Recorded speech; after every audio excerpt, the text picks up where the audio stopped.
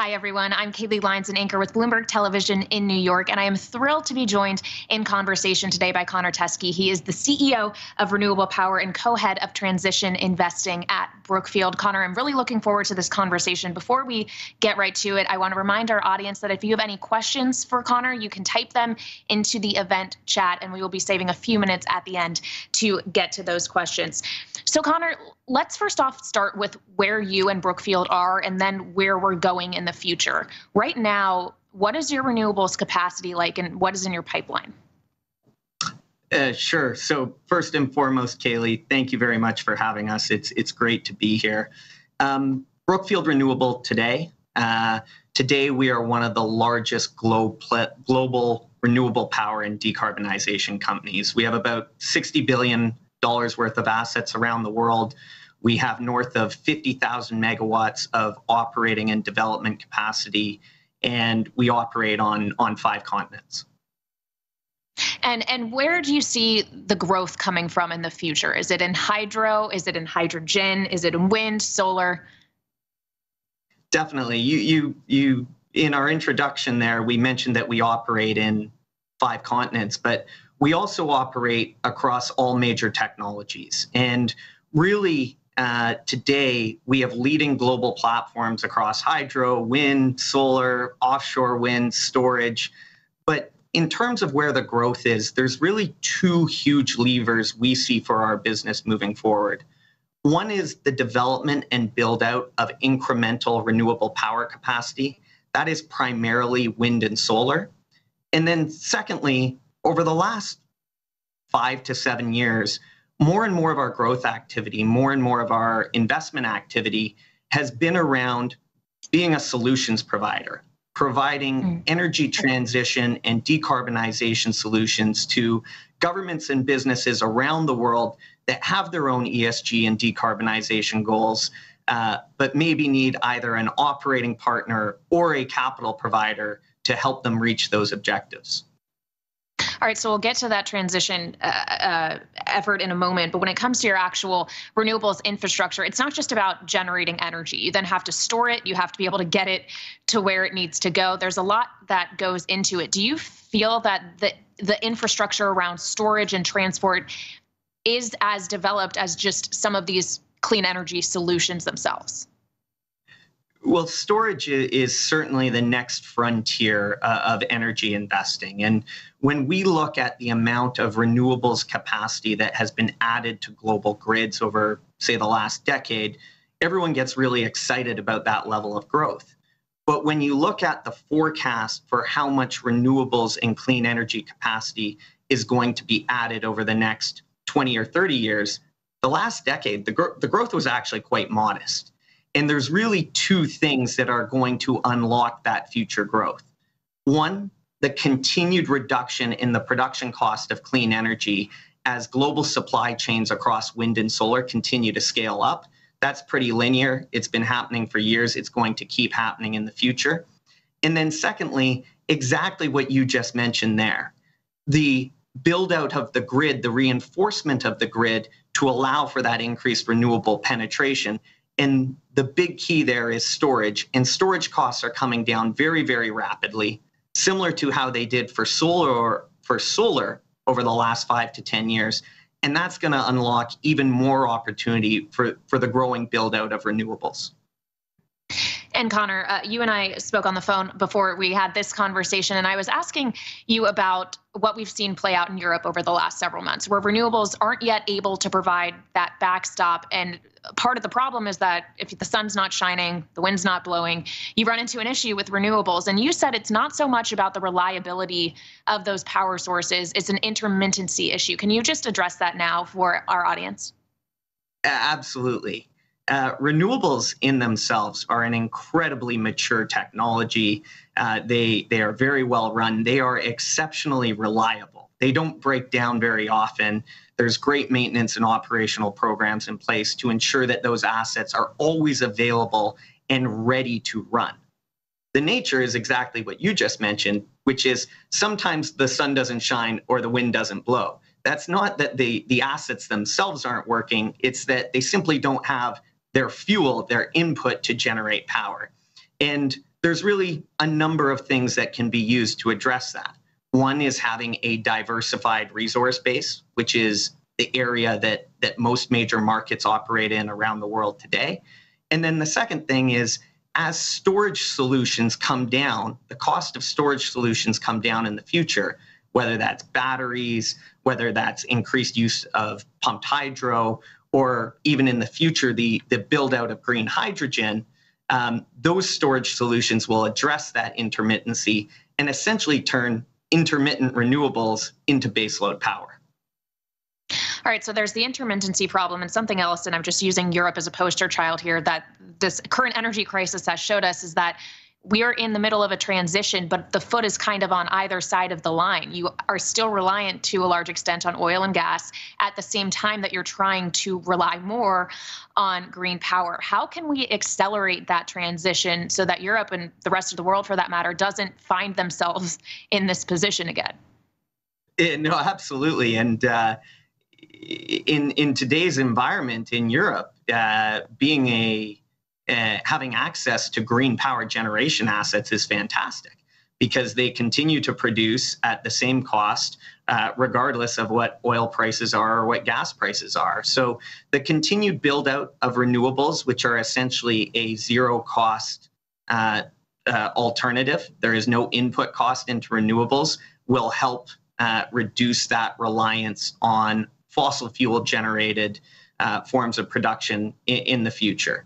The other thing is something that you mentioned, increased interconnection between markets will be helpful, and always ensuring that no market is entirely reliant on one form of generation production, that diversification point we made before. And given the number and the growing number of zero carbon energy production solutions we have available to us that are cost effective today, there's a very clear path to getting to that, more optimal point in the future. Solar works, onshore wind works, hydro works, offshore wind is growing very rapidly. Distributed generation is one of the fastest growing forms of energy production within our portfolio today. All of those are great cost effective solutions to address the situation in Europe that you mentioned. Well, there may be cost-effective solutions, but that doesn't mean that the transition is going to come at little cost. I was looking at a white paper that Brookfield put out earlier this year, and it said the transition to net zero, completely eliminating additional greenhouse gas emissions, will require investment of over $100 trillion over the next 3 decades. Where does that money come from? The $100 trillion number is one that we were referencing as it was widely published earlier this year. There's actually some more recent reports that could suggest that number is as high as 150 trillion. Whichever number is right, the market opportunity is truly massive. And with any quantum of investment that large, the majority of that capital is going to need to come from private capital. Public government balance sheets simply cannot sustain that level of investment, but the private markets absolutely can. And given the very attractive commercial opportunities in investing in renewables and investing in transition, we would expect that capital does show up from the private sector and shows up in spades. All right, well, let's talk about some of that private capital because, as I said at the beginning there, you co-run that transition fund alongside Mark Carney, who I'm sure we all are well aware of his resume. What is the goal of the transition fund? What is the aim? Certainly. So the Brookfield Global Transition Fund will be our primary vehicle for investing in and facilitating the transition to net zero. It is a global fund that will really look to invest in 2 key areas. One is the build out of incremental additional renewable power and zero carbon energy capacity around the world. And the second is to help businesses transform themselves to less carbon intensive and more sustainable production methods in the future. We personally are huge believers that the right way to address climate change is not avoidance and divestment, but rather investing in that acceleration towards net zero and helping critical goods and services be produced and consumed in a more sustainable and competitive manner going forward. And where is it the hardest? What industries is it hardest to help them reach some of these goals? Yeah, certainly. So it's pretty easy because there's some sectors where it's really easy and immediate, and there's other sectors where it's a little bit harder and long dated. And there are a number of sectors around the world that have been dubbed hard to abate. The chemicals sector, the cement sector, the steel sector. But I would say the great news is the leading corporates in those industries are actually some of the most advanced in beginning their decarbonization journey and putting themselves on a 20 or 25-year path to move from their carbon emissions profile today to where it needs to be in the future. And with significant capital and some technological advances, it's all very achievable if the markets continue to support decarbonization the way they are already showing that they do. Well, let's talk about some of those targets, be it 25 years, out to 2050. We've seen more and more companies say we will reach net zero by X date. How much of that progress do you think happens within the next, say, decade? And how much of it is going to happen much later on down the road? I would say a lot of it's going to happen in the next decade, and I'll drive that down onto one very important point, and it's something we see with great visibility and clarity within our business.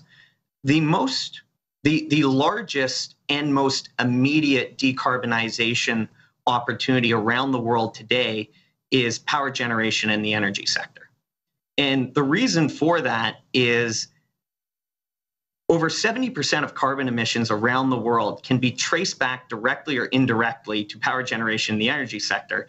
And that's because it does not matter what sector of the economy your business operates in, consumer products, technology, industrial, utility. Every business uses energy in the production or consumption of the goods it produces. And therefore, if you can decarbonize the energy system, you are in essence helping to decarbonize every industry around the world. That's why it's the largest opportunity. Why is it the most immediate? Because there's already a cost-effective solution, which is renewable power. And because wind and solar have already established themselves as the cheapest form of bulk electricity production in almost every major market around the world, we see the increased penetration of renewables and the decarbonization of energy consumption as driving a very material reduction in global CO2 emissions between now and 2030. And that's all achievable. It's all cost effective. It requires no technological improvement. So that is the largest and most immediate near-term decarbonization solution. And when we're talking about some of these emissions goals, obviously it's not just companies that are putting out their own targets. We're seeing entire countries doing it as well. That was really what COP26 was supposed to be all about. I'm sure we could have an entirely separate conversation about the outcome of that summit. But as we see just kind of this momentum to pushing towards decarbonization, and it's not on the global scale, and then even internally in the US, for example, the Biden administration trying to push a green agenda. How do you see that momentum playing out in terms of how it actually starts to affect the flow of capital? Certainly. And that momentum has been accelerating for, I would say, years, but it's really pushed at an increasingly fast rate, I would say, over the last 12 to 24 months. And what we are seeing now across the world today is every major stakeholder of the global economy is supporting this decarbonization initiative. That is governments, that is corporates, as well as investors and increasingly lenders as well. And now that all the stakeholders of the global economy are aligned on this point, essentially every business around the world needs to decarbonize. And there are some great businesses out there that have a plan, have the capabilities, and have the capital to help themselves decarbonize. But there are also some great businesses out there that are missing one or a combination of those three things. And that creates an opportunity for investors and private capital to step in and fill that void, at very mutually beneficial situations, under very mutually beneficial arrangements. So where are you seeing some of those opportunities, areas and industries where the path toward decarbonization is yet not defined as clearly? Let me come at that perhaps a different way, because the transition to net zero is absolutely that. It is a transition that is going to play out over multiple decades. And nobody thinks the right way to tackle climate change is to stop using oil and gas and steel and cement tomorrow. That would be crazy. The right way to do it is to find a way to produce and consume those critical goods in a more sustainable manner. So how do we get there? Well, the first step of almost every corporate's decarbonization plan is the same. And that is to address those scope 2 emissions, the emissions that come from energy consumption within their own business. Why is that the first step? Because it's easy to do. It's through the procurement of green power. And why corporates are often excited about that as a first step is because it doesn't cost anything. Green power costs the same, if not less, than traditional forms of power generation. And therefore, the build out of renewables and the procurement of green power represents a cost-effective first step in decarbonization for almost every business around the world. From there, those companies and those management teams can figure out what the next step of their decarbonization plan is, which is often something much more specific to that business or that industry. It might be EV charging for an auto company. It might be energy efficiency equipment for a real estate company. It might be carbon capture and storage for an industrial company. But really, that near-term opportunity, in a lot of cases, in almost all the cases we see, is around green energy procurement. And that really opens up the door for an unlimited number of secondary and third steps in a company's decarbonization journey using a lot of different decarbonization solutions. But do those second, third, fourth steps by nature then have to become more difficult and more costly? It's a great question. I think renewables is so obvious today because it is cheaper and it is a clean solution. EV charging is a very natural next step, and that is simply using that cheap, decarbonized form of energy to power vehicles. So by definition, that shouldn't be more costly in the future either once that infrastructure is built out. So there may be some solutions in the future that do need subsidy or some form of support, but there are so much today that is available, that is commercially viable, where it can be offered to a corporate for their benefit, save them money, and help them achieve their decarbonization goals. If there are some needs in the future, they're certainly beyond our investment horizon today. All right, so if renewables are the easiest step one, let's bring our focus back to that specifically. When we talk about the different renewables that are out there, I know we touched on wind, solar, you need the wind to blow and the sun to shine. What about hydrogen? I feel like this is something that is talked about so much and yet hasn't fully come true to fruition to this point. Absolutely. And we follow hydrogen very closely. Our business has always been about being well positioned for those next large and attractive opportunities. And we absolutely feel that hydrogen, green hydrogen, hydrogen produced from renewable power, will be one of those major opportunities in the future. And there's really only one thing holding hydrogen back at this point, which is green hydrogen is very costly to produce. Now, the cost curve coming down is very, very visible today. As the supply chain that supports the production of green hydrogen around the world scales up, and it's already scaling up very rapidly, the cost curve will come down. And that's no different than what we saw over the last 10 years in solar, what we're seeing currently in batteries. Hydrogen is just on a slight lag, but we do see it as a very viable, a very large decarbonization solution. and one that will represent a tremendous opportunity in probably the mid to latter half of this decade. We are already pursuing green hydrogen production in select cases in unique markets around the world where it is cost effective for one reason or another, but the cost curve needs to come down for it to be a broad-based, cost-viable decarbonization solution. Why would it be more cost effective in some areas of the world than others? What is that defining characteristic? Yeah, there's really two major components to the production of green hydrogen. One is the capex of the electrolyzer. And as electrolyzer supply chains are built out around the world, that number is dropping very quickly. And then the second key component to the production of green hydrogen is the electricity cost. So in areas where there is excess power, green hydrogen is much cheaper to produce. All right, and something else that I know Brookfield is involved in is batteries, and this comes back to kind of the storage issue as well. Is that where a lot of the investment is going to be, do you think, at least in the medium term?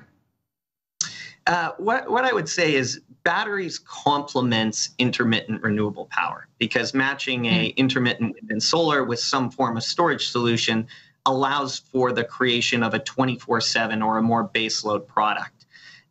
Storage is not new. There's a lot of energy storage around the world today, most of it today in the form of large hydros or pump storage hydros. Batteries are being built out around the world on a very rapid basis and being installed in more places. And hydrogen that we just spoke about represents a very large and attractive storage solution in its own right.